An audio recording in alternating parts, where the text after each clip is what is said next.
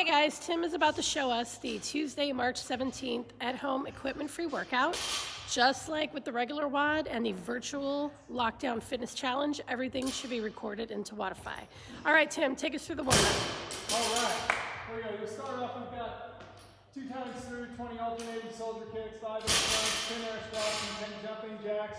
So your alternating soldier kicks are picking up to that. Good. You have your inchworm. So once again, your inchworm, it'll walk, hands out, do your push-up, bring the hips up, walk those hands back in. Okay. Your inchworm, air squats. Get them nice and deep there. Open up those hips. Stay loose during this. Jumping jacks. Hey, we don't do many jumping jacks, but here we go. Here we loosened up a little bit.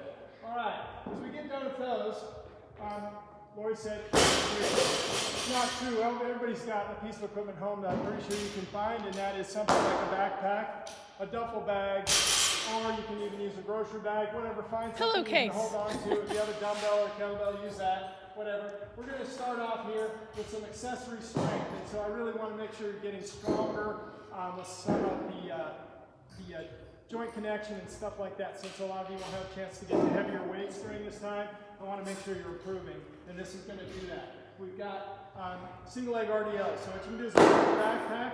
I like, if I'm going to do that, I'm going to shorten the straps down as much as I can, cross it through like that. That's going to give me a little bit further down towards the ground, but I'll be able to go with this. And then standing on that single leg, I can take that loaded backpack down. You can fill it up with books or some of the water bottles that you hoarded from Costco so no one else could have any. Whatever it is you got. So the toilet paper, it's in the backpack. Toilet paper, too light. It's way too light. You pour the water bottles into it, make them wet, then that'll work. All right, so we've got a glute bridge. And so the glute bridge, we're going to take that same load that we use there, make sure it's nice and heavy. Acting that way anyways right now.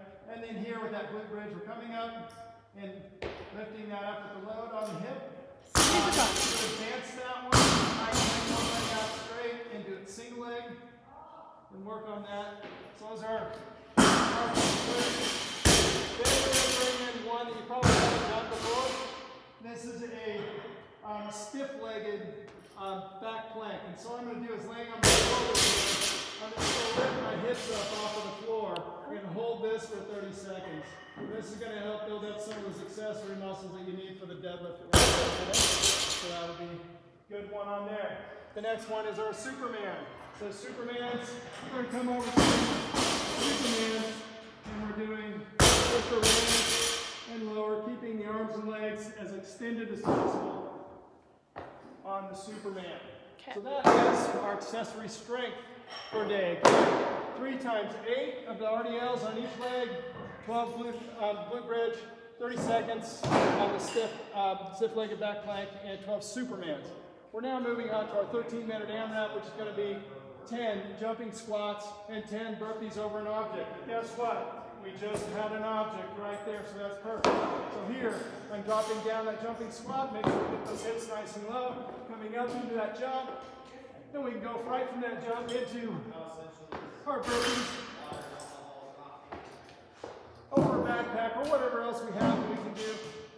That's a wrap up for that one. So you got 13 minutes back and forth on that. Log your score on Wodify. Make sure you like and comment on your friends' workouts, and we will see you again tomorrow.